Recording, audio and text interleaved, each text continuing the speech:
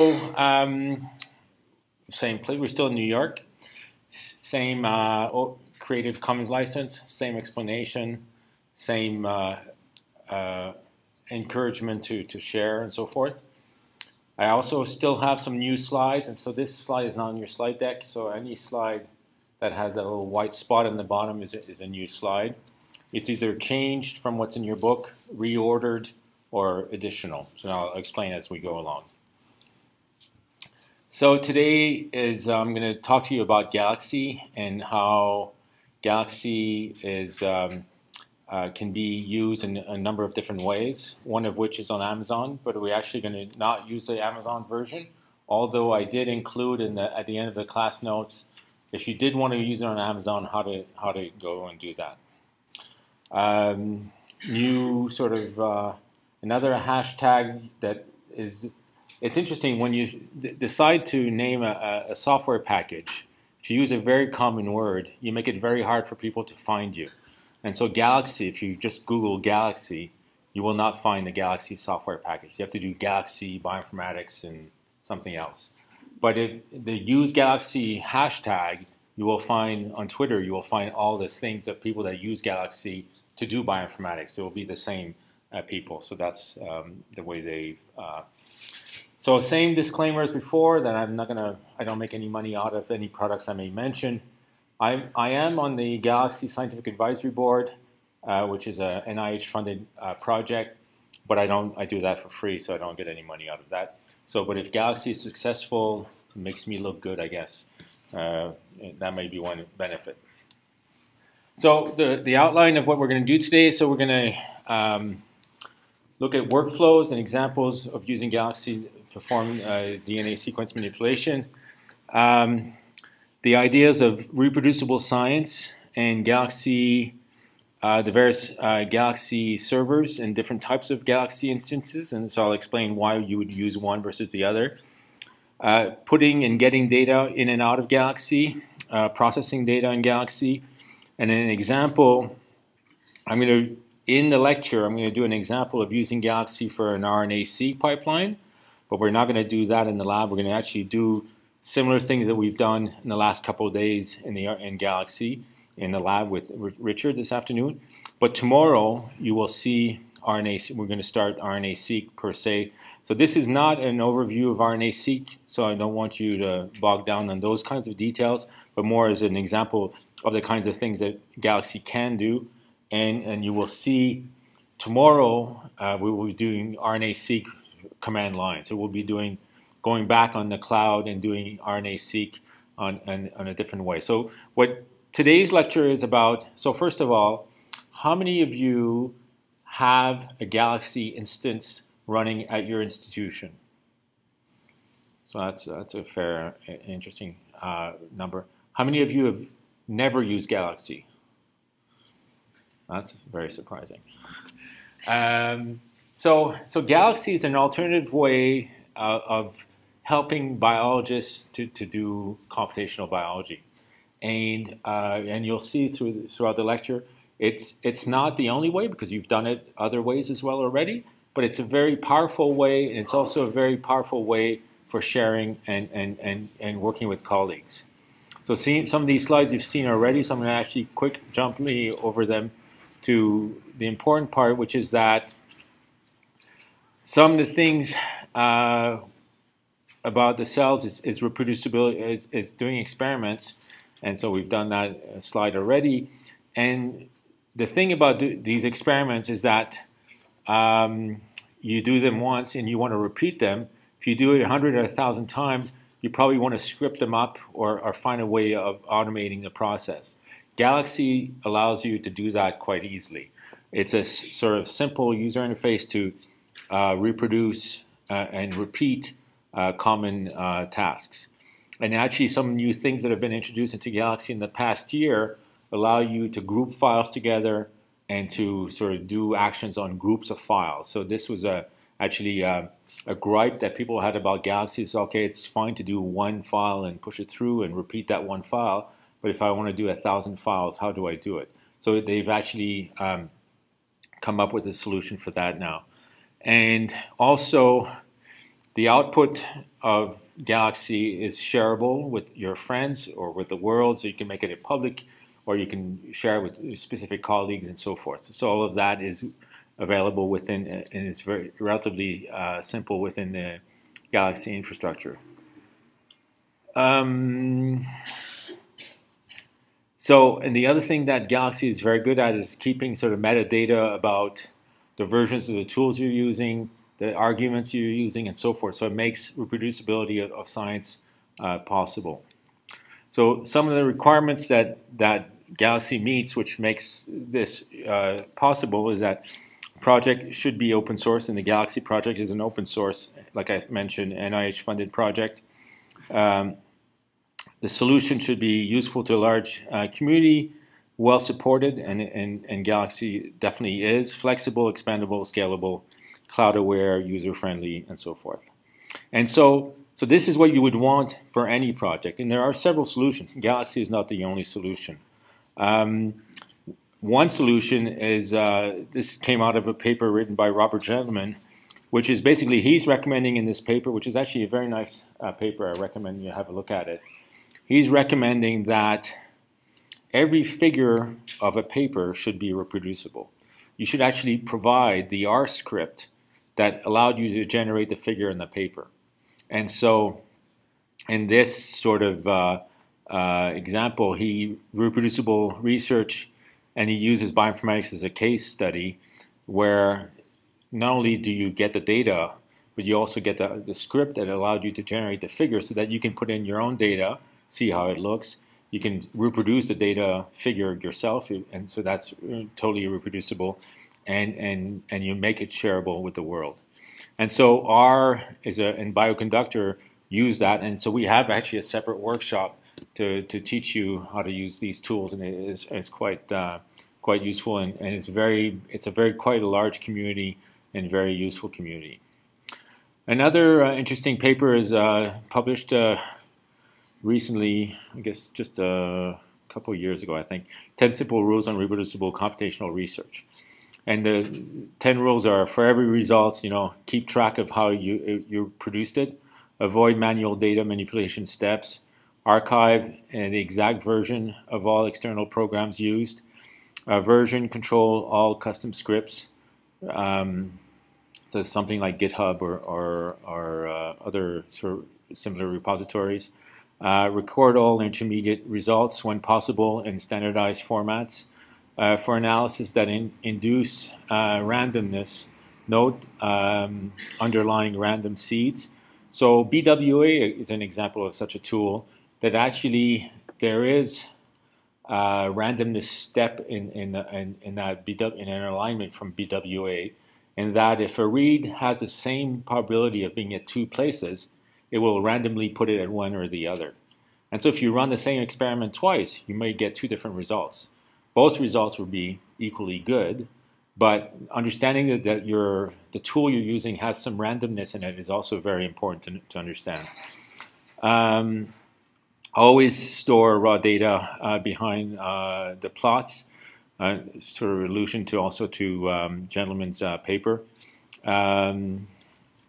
Generate hierarchical analysis outputs, allowing layers of increasing details to be interpreted.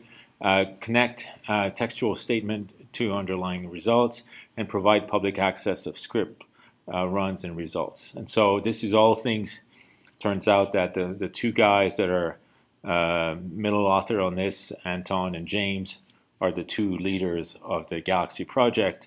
And so, of course, Galaxy abides by all these rules. But it's not, so Galaxy is not the only sort of pipeline automatable that keeps metadata around. A tool we use at OICR for all our pipelines is Sequare. And Sequare is another open source project, and that's their page if you want to have a look at that.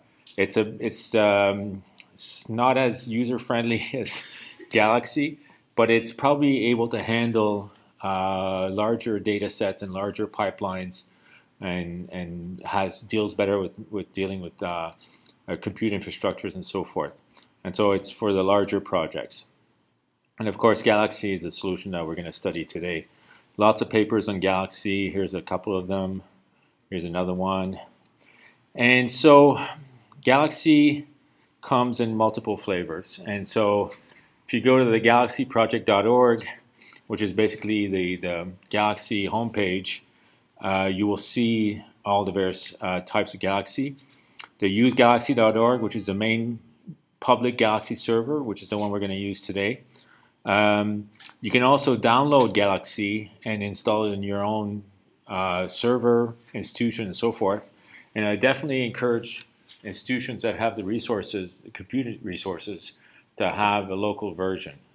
With that, though, comes some overhead of maintenance and so forth. So it's if you have a bioinformatics core facility at your institution, that's sort of a really good way of handling it. What comes with that, though, is some institutions have made their Galaxy server publicly available, but what they've done also is they've fine-tuned it to serve a specific task. And so I'll show you some examples, but some of them, for example, have made RNA-seq specific Galaxy servers, or Galaxy servers that deal with metagenomics, or Galaxy servers that deal with specific plants. And so they're good for those resources of those biological niches, because they keep track of the things that need to be done for those communities. So there's a cloud version of Galaxy also. So you can run, and we have run in the past this workshop on Amazon. And the reason we didn't do it this year, or the last couple of years, is that we found that the public server has actually gotten much more robust and usable, and is a bit. The nice thing about the public server is it's the most up-to-date one that has all the tools, most up-to-date versions of many of the tools we use. And so that's why it's sort of a bit lazy, I would say, but it's saving of time. Yes? So if you go to use galaxy.org and you're registering everything, then you don't need to worry about like whether you have SAM tools or EWA. It's all pre-installed. Yeah. What about if you have your favorite like previous structure variant? Yeah, so you can upload tools to Galaxy as well. So, and you can't do that to the public. You can't use that. You can't upload your own tools to the public server, but you can definitely update tools to your institutional version. I mean, if you have to have root access basically to be able to install tools into a Galaxy instance, or you can also do it on the Amazon or whichever cloud instance you want to use it. You can go install tools there. The way I'm going to get to it, actually, I'll come back to that point a bit later about installing tools. So which tools? And so the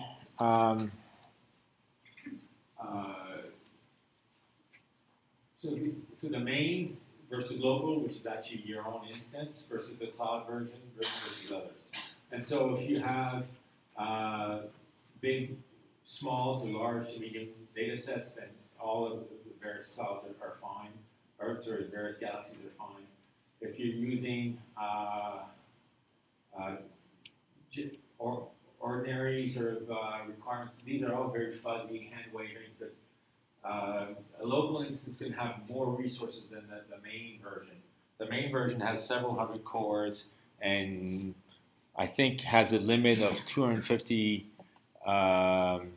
gigs of storage per individual. So they actually give a lot of storage. And actually, if you need more than that, they'll give you that. They're very generous with their storage. They are and it's all free, so it's quite useful. So if your data sets are large, very large, they say you can't use main. So they won't give you petabytes. They won't give you. You may get 1 terabyte, maybe, but it's not a bottomless pit, right? So it's used by everybody on the world, and I've warned them today that 30 of us are going to show up, and so and they assured us that it should be fine. But if a few hundred other people decide to show up at the same time, it'll be interesting. So this is the homepage for Galaxy Project, the homepage, and so It has use information about use Galaxy, so that's a link to the public server. How to get Galaxy, so how to download the software and install it. How to learn about Galaxy, so there's lots of videos, tutorials. Use group, they use BioStar for their help desk, maintaining all their documentation. And then also there's lots of mailing lists and the tool shed, which I'll talk a little bit more about, and the wiki, which has got information, some more useful information. So this is a usegalaxy.org homepage, which you logged in already. On the left side are basically all the tools. On the right side is the history of everything you've done so far in this session, or if you've registered as you have, it will remember your history from session to from logging in and logging out. Then it'll keep track of all that, so that's very useful. And in the middle part of the Galaxy is your workspace. It's where you enter things, where you view files, and so forth. And there's buttons on either side so that you can expand the middle part to get rid of the two blue side panels, and so you can have your whole window dedicated to your workspace. And so that's a very useful way of dealing with that. Getgalaxy.org is instructions on how to get the software and so forth. Usegalaxy.org/cloud is how to use it in the cloud environment. And so there's multiple, so there's the Amazon, but you can also, if you have your own academic cloud, you can install it there and make it available to the community as well. And this is a page that has all the public Galaxy servers that are available worldwide. So last year there was 50 plus, this year there's 60 plus. And so these are all various Galaxy servers that are available, like I mentioned, specific with certain projects and so forth.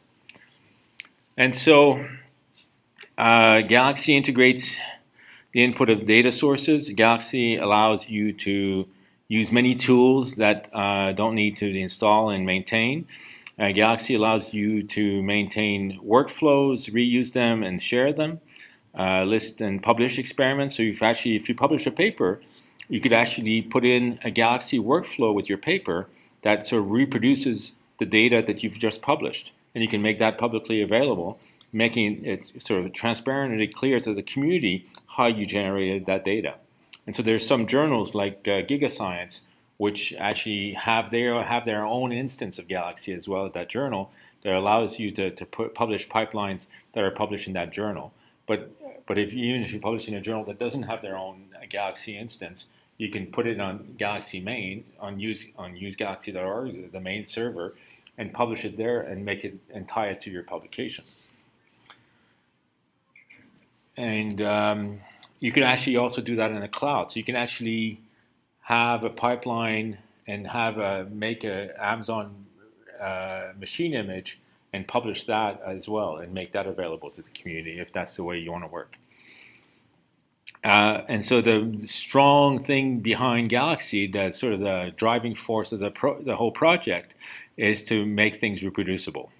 And Galaxy, with that comes the fact that it's really good at keeping histories and what you did and how you did it, and making it easy to work with collaborators down the hall or across the globe.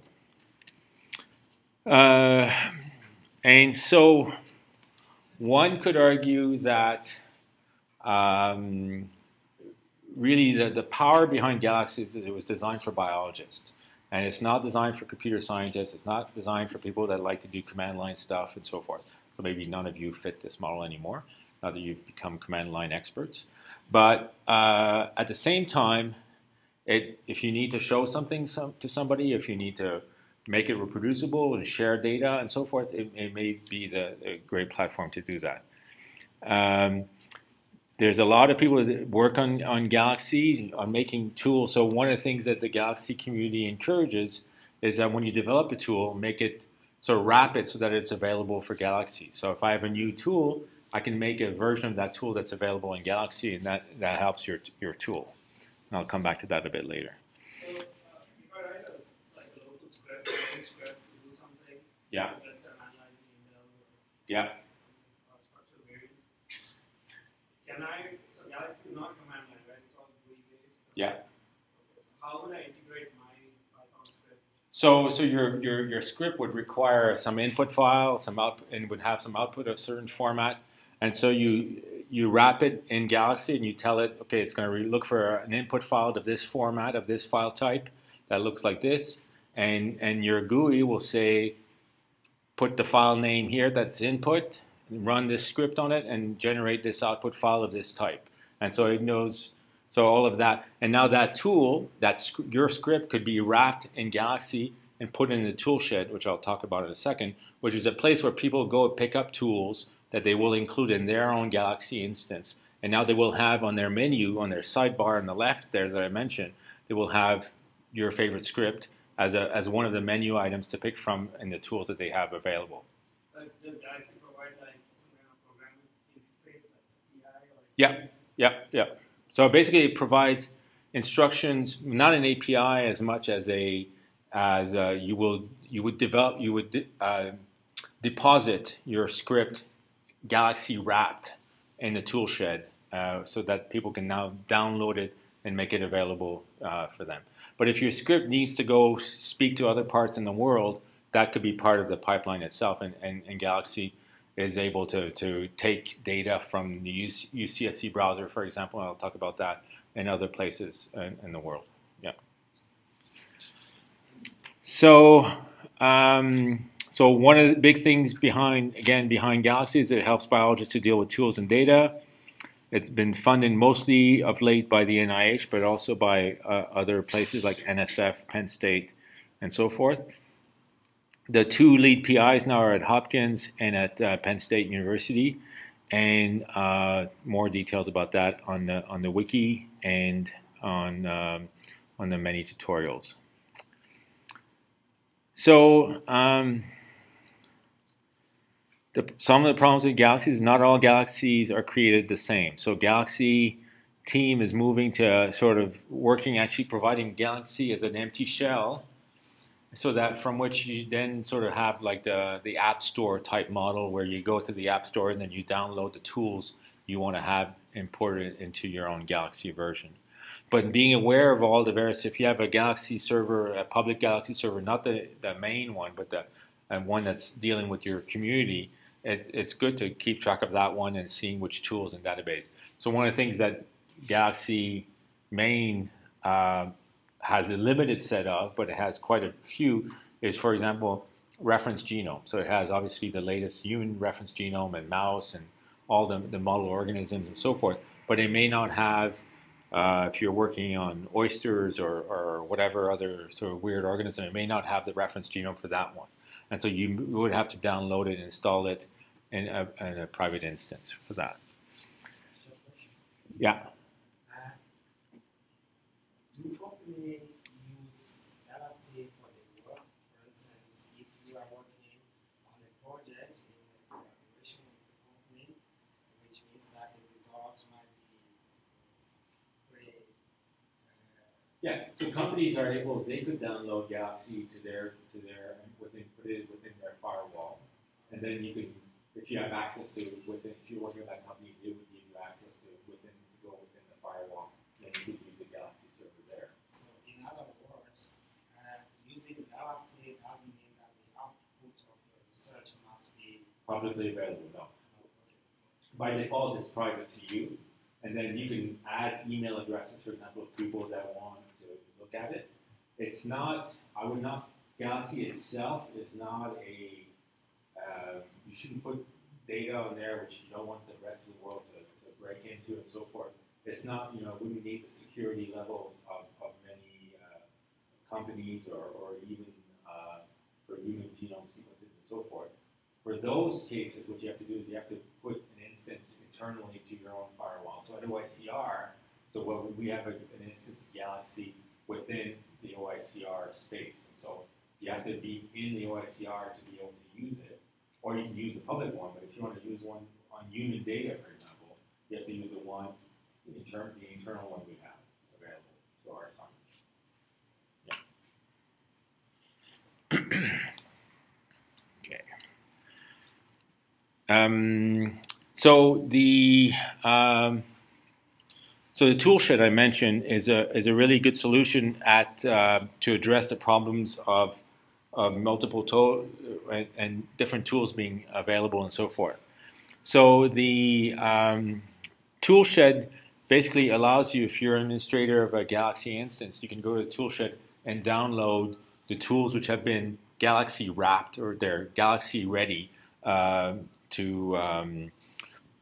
be installed and so forth. So you can search things. And so in this example, I search for SAM, and I have a bunch of tools related that have SAM somewhere. It's just doing a string search as a tag or what have you.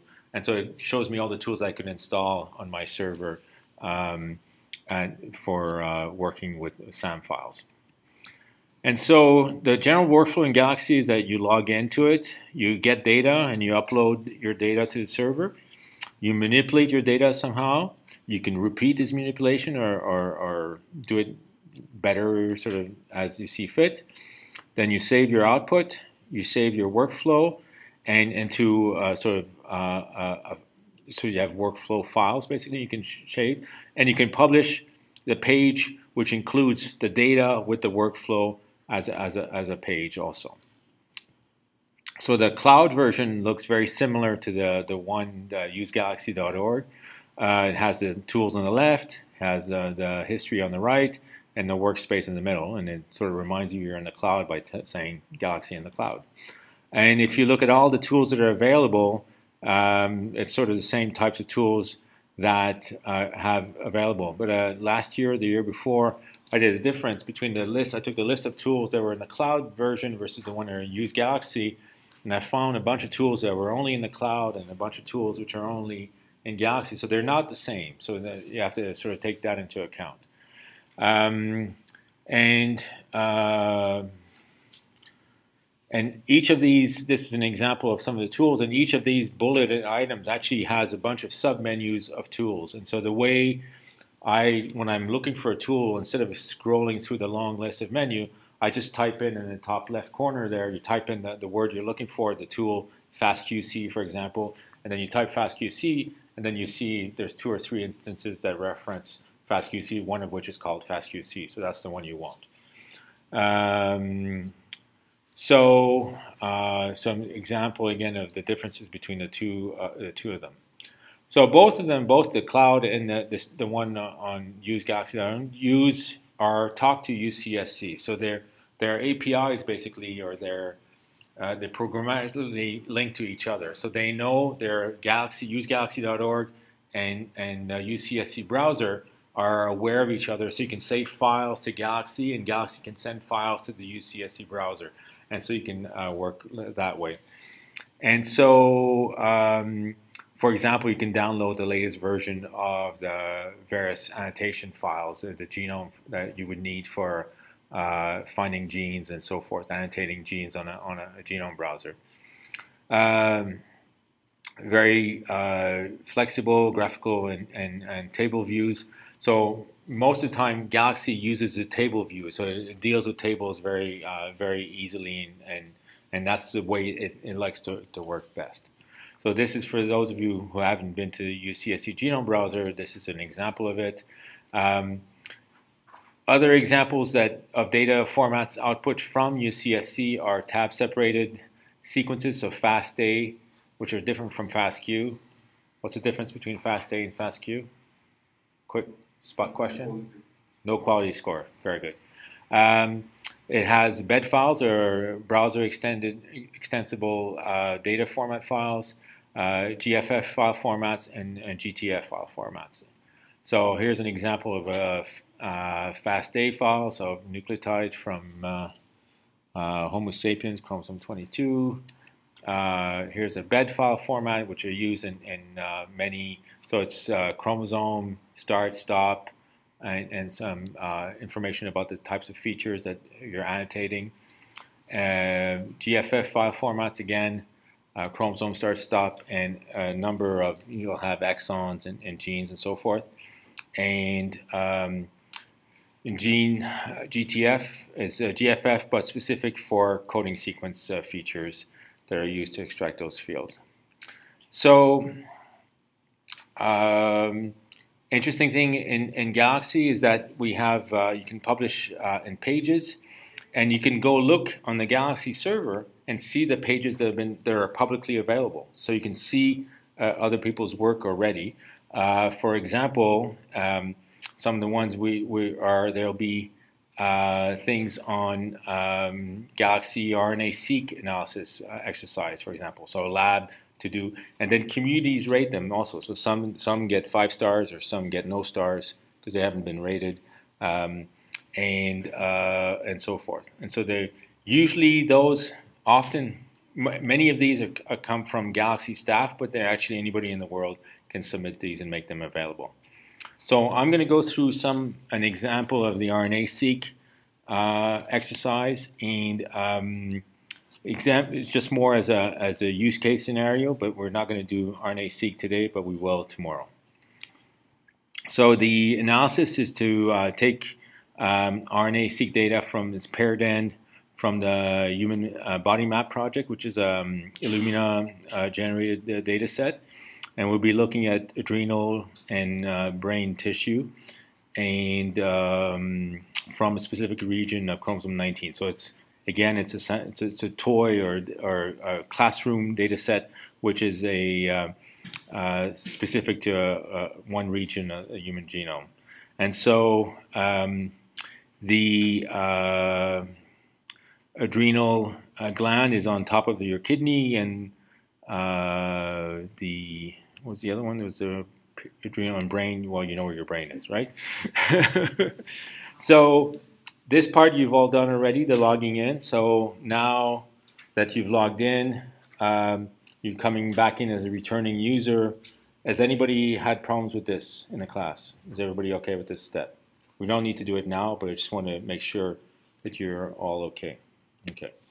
So basically, once you've logged in, sort of the page looks like this. And if you look at your preferences, then it gives you your sort of settings, the way what you've set up, and so forth. In this lab exercise, we're getting 4 files, and so you can get files by loading them from your computer or by providing a URL.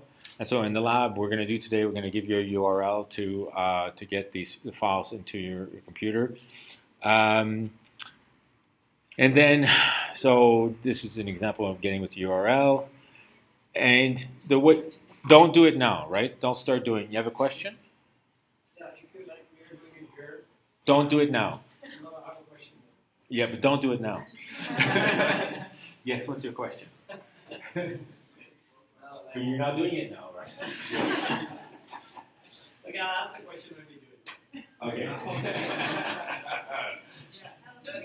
So the Francis is walking through an Because I want you to exercise pay in attention. Galaxy because he needs you to pay attention to where all the clicking parts are, so that. And then Richard is going to do the same thing for his lab when he does the lab. So when he's doing it, you will follow him, and you will click like he clicks. Okay? And he tells you to click this high, you click this high. You know how you can be, right? So, sorry? You tell people what they need to do. So when you so on the side panel, on the right-hand side panel, you have the history I mentioned to you. So what happens when you start a command, it first shows up as a gray box. And the colors here is probably better in your manual. So it shows up as a gray box, which means it hasn't started doing anything yet. When it's in process, it goes into a yellow box, and then next to the middle box there, you see a little twirly thing next to a 12. So it's actually processing that step. And once it's finished, it turns green. And and green assumes that everything went well. This is when things don't go well. If you see red boxes, that means your step didn't work properly.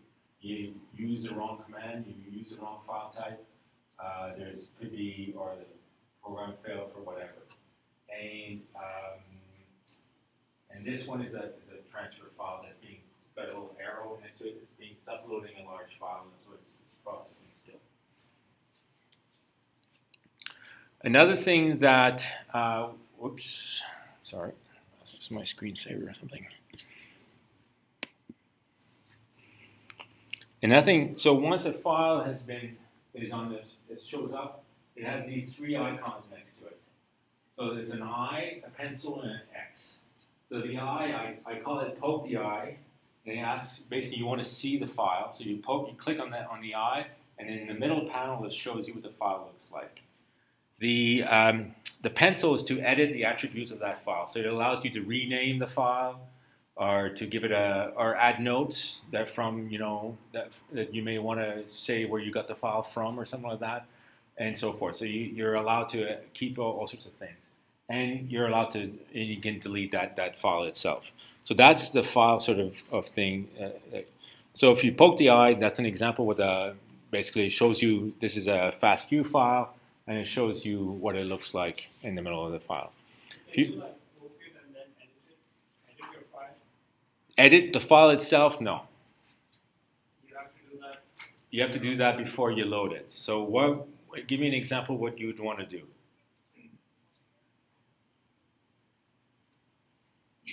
Well, like let's have, well, obviously you don't check FASTQ files. Yeah. But Okay. let's say you have a VCF and for some reason I don't know, you want to delete some lines or something. So you can actually, within Galaxy, you can filter, you can grep basically, so you can select lines. You can do that on line formatted files. So there's actually a lot of text editing features, which we're not going to go over in this class, I don't think, that are allowed to do so there's a whole section of text editing. So you can select columns, you can select rows, and so forth. So all of those things are possible within Galaxy, yes.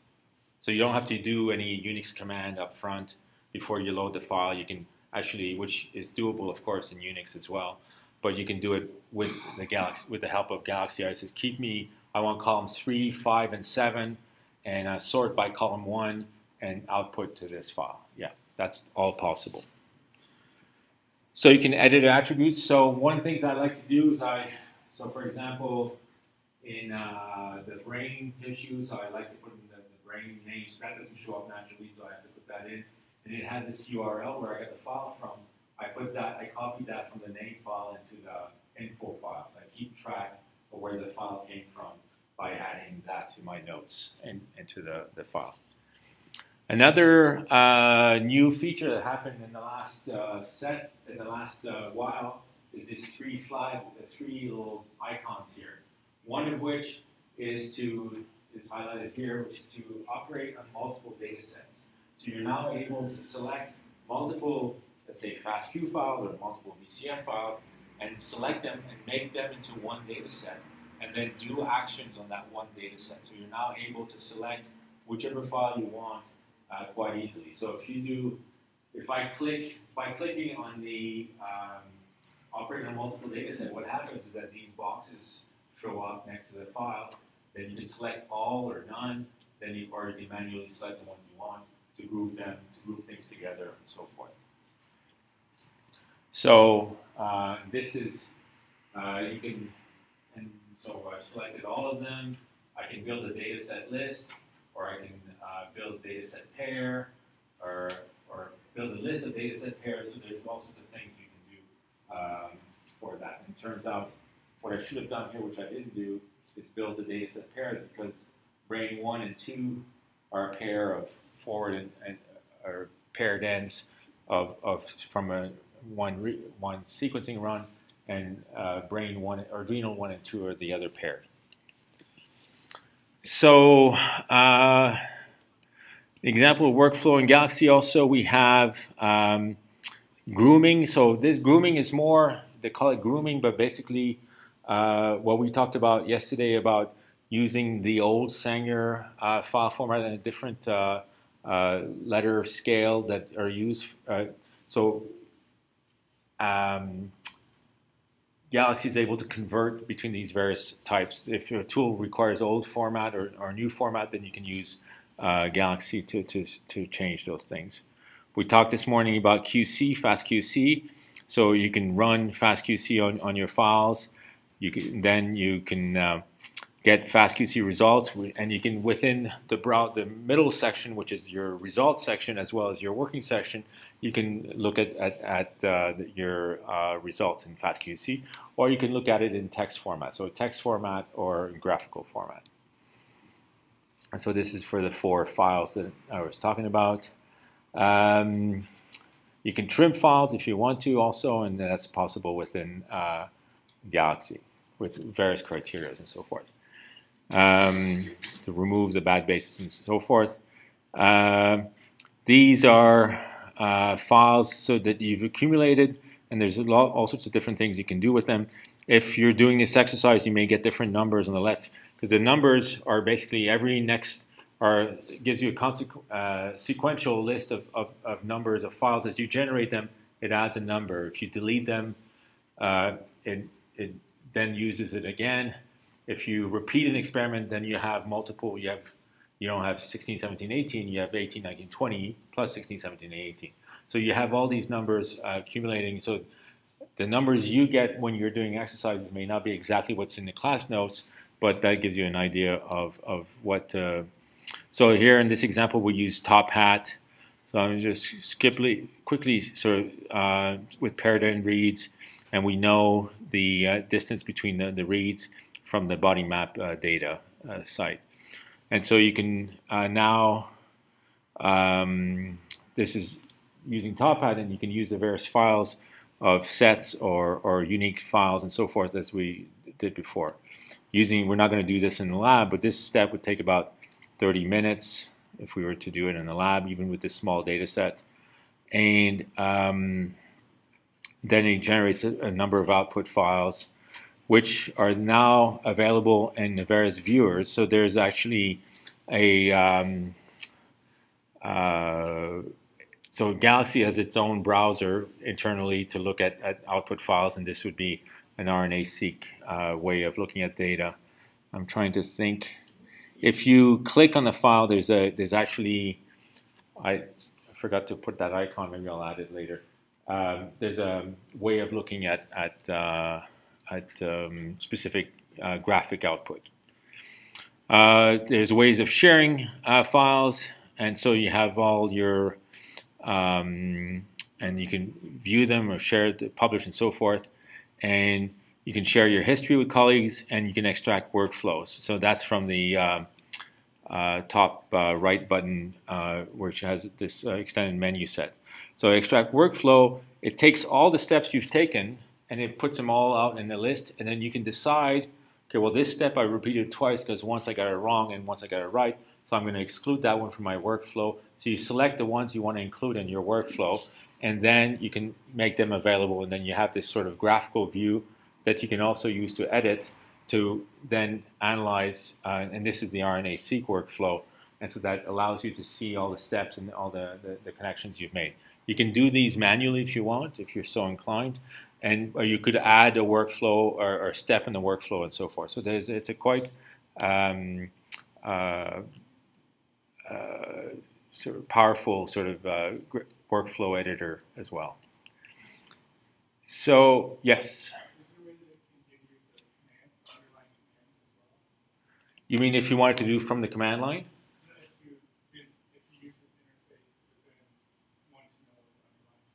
Yes, so you can find out the commands, the versions of the tools, which arguments you used, and so forth. So it keeps track of all that, yeah. So that's available. But can you export the command line script? I don't think you can, not as a command line script. No, it's not a tool to export a command line that you can then copy into, and vice versa. It doesn't do, you can't copy in a command line into Galaxy either. Yes. So Zebin has installed Galaxy at OICR, so he knows it very well as well.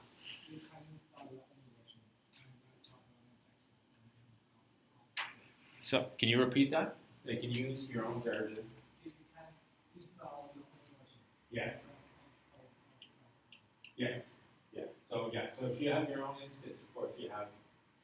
You know which tools or which versions of the tools you install and so forth to maintain. So it's another way.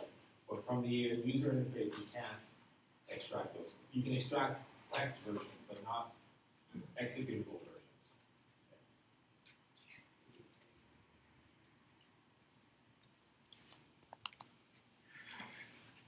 Okay, almost finished.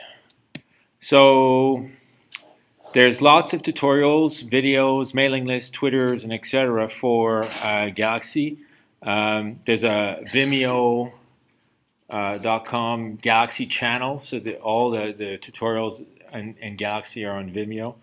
And if you go to that page, there's specific tutorial. For example, there's one on ChipSeek. So we don't cover ChipSeek in our workshops here, but if you're interested in ChipSeek analysis, there's tutorials and tools and so forth on how to do that. As I mentioned, this is the Trackster, how to use RNA-seq with Trackster. So there's a tutorial on that. Quickly, I make mention of Genome Space, which is another tool that uses Galaxy as part of the, and it's a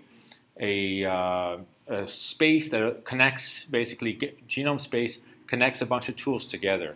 And so it connects basically all of these tools. So it connects Galaxy with Cytoscape, with Systrome, with ArrayExpress, with Git tools, Genomica, which is a stats package, and so forth. And so all of these, and of course UCSC is also fully integrated. But in Genome Space, you can do, so the output of one program becomes the input of the other program, and Genome Space facilitates that and that transfer of that data. So other useful resources, I mentioned Galaxy. It's got, that's the page, Twitter account, the user support uses BioStar, and we'll hear some more about BioStar tomorrow. Malachi and Obi are heavy users of BioStar, and so they make reference to lots of useful hints, and so that's in there too. And BioStar is actually from Penn State University, so that's one of the reasons why Galaxy uses it, because they're also at Penn State. Other OpenHelix is a commercial. Actually, Help Desk has some free tutorials on UCSC genome browser, and it has some for sells tutorials on Galaxy, which I don't recommend because there's lots of free stuff available. UCSC has a lot of information. SeqAnswer is actually a good website to go to if you want to ask and find out or read other people's answers about sequencing technology questions. And so you say, I'm having a problem with my sequence, my structural variant colors from, that I've been using. I'm getting this weird sort of display. Does anybody know how to do that? So you can probably look up that question, and somebody's probably already asked that question, and somebody's already answered that question. Or you can go ask new questions yourself. List of papers of interest, and before the coffee break, but we're not going to have a coffee break, you should have something that looks like this. And I'm going to now stop now and get Richard to come in and do his part. Any questions so far before Richard comes on deck?